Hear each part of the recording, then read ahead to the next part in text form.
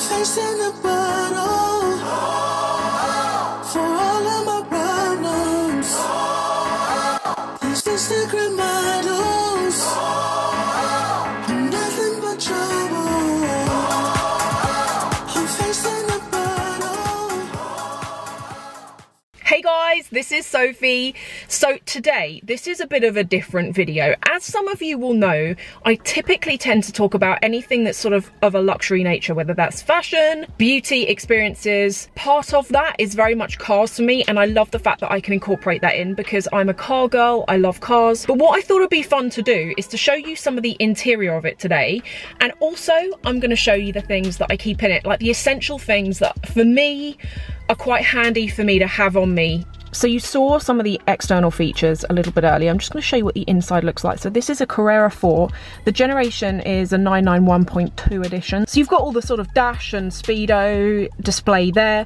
The options that I got on this car, one of the things that I got that I didn't have on the Boxster, and I'm really glad I got it, is the telephone system. Over here down to like the center console, I chose the sports exhaust option. Just a quick one on the sports exhaust. I'm gonna do a whole other video on this because it's a topic of its own, but I decided to get the sports exhaust on this car because this is not, the newer cars are not naturally aspirated. They still sound good, but they don't have that sort of raw, deep sound that the naturally aspirated versions did. Let me just give you like a real quick one so you can like hear what it sounds like inside the cabin. So I'm just going to start the car, and sports exhaust is not on, so it sort of sounds like pretty normal. Now if we press the sports exhaust button, it just, I don't even know if you can hear that, but it just really subtly changes the tone. It does definitely add something. I'm actually going to stop now because this is turning into like a review and I don't want it to be that. Right, I'm going to show you the things that I keep in this car on a daily basis. Some of you may remember in the Boxster I used to keep loads of stuff in the center console, and I don't do it anymore in this car. There's a reason. In the new car, can you see there's like a little image there of a phone? So in the new car, if you get the phone spec'd with it, that's where the phone goes. So you plug your phone in to charge via the connection there. The great thing about this feature is when you place your phone on this pad here, it basically boosts the phone's signal. Instead, I'm going to be keeping things in here in the glove box. Okay, first up, I live in the UK. It is always raining, so I always have an umbrella with me. That goes in there. Let me empty it out all over the seat so you can see. I keep everything in these pouches so that it's sort of like neat and isn't just like floating around in the glove box. These are really inexpensive. You can get these on my website. This is like one of the designs. It's probably one of my favorites actually. So the first thing is hand cream. I'm always washing my hands, therefore I'm always needing to moisturize them.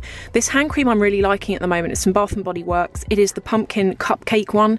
It smells really good. It's really moisturizing, but it's not like overly greasy. So for example, when I've put on this, I hate it when you then go to drive and you've got like greasy hands on the steering wheel. It doesn't do that. It's really good. So that's the first thing. Second up, it is from Chanel. This is looking battered now, but these, can you see? These are blotting sheets. So I have oily skin in the day. If I've gone somewhere, I've parked up, I just want to quickly blot, I can use these. Really super easy. Then the next thing is this, and I know you're going to be thinking like, what the hell is that?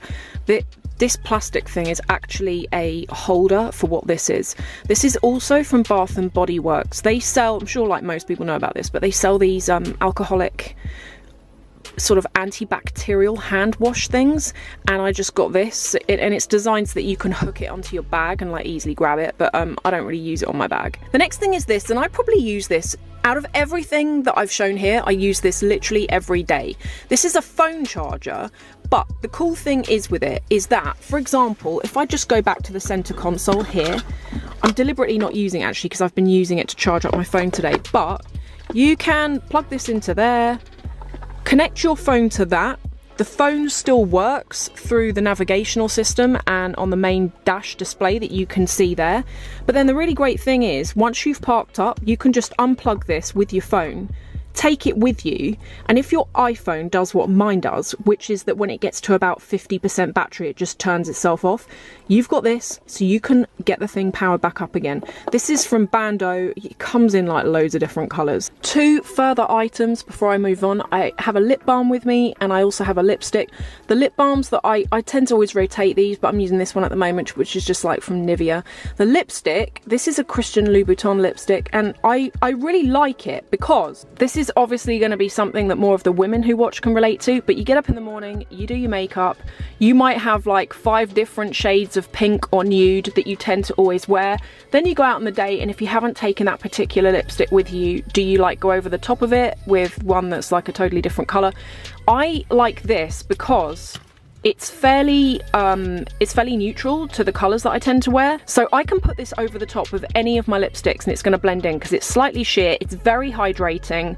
I don't know the name of this colour, but I will put it below, and it's a really nice, it looks a lot darker than it is there. It actually comes out quite sheer, but it's like a really nice neutral rose colour. Other things include nail file and breath mints, and also a pen. I'm always taking notes with me. I normally have like a notebook as well, but I've actually ironically forgotten that. And then of course the final thing is sunglasses. And I'm a bit like with the lipstick, but I tend to rotate these, but these are what I'm wearing at the moment. They're really inexpensive. They're tortoiseshell design, and they're by this brand called Lispec. These are actually, I really like these.